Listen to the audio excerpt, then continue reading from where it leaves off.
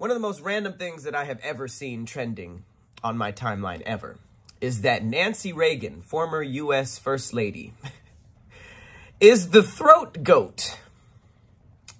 If you don't know what that means, if you're not hip, that means that she was very, very well known for BJs of the oral kind. I was like, wow, that's so random and disrespectful to say. The only thing more random than that is finding out that it was actually true.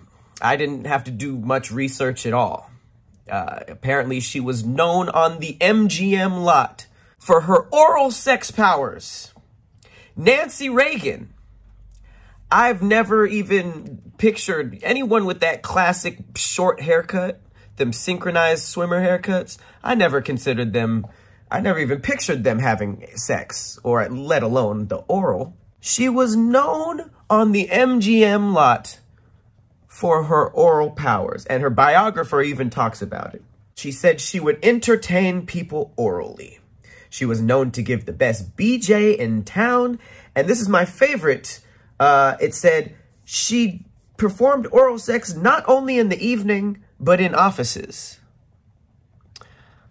That's very interesting to me because those two things aren't opposite at all. You'd think, oh, she didn't only perform oral in the evenings, she did it at breakfast time as well. Or, you know, she didn't just perform the orals at the house, she did it in the office. He said, not only at night, but in the office.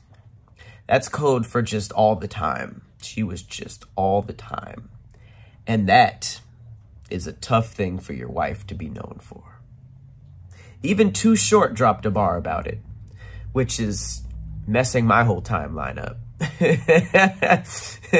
I know they were, active at the same time, but you just don't think about these things, that Nancy Reagan and Too Short were even in the same place, let alone a BJ was involved. I did not wake up today expecting to see this, but you never know. That's what I like about the BJ community. You never know who's a sleeper, who's a sleeping assassin. You never know.